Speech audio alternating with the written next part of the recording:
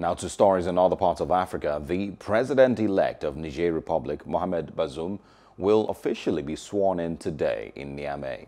The swearing-in ceremony will be held in a tense security context after a failed coup earlier this week.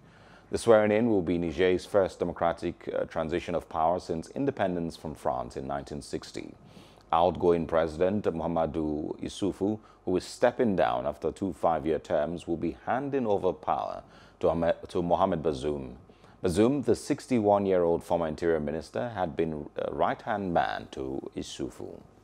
Hello, hope you enjoyed the news. Please do subscribe to our YouTube channel and don't forget to hit the notification button so you get notified about fresh news updates.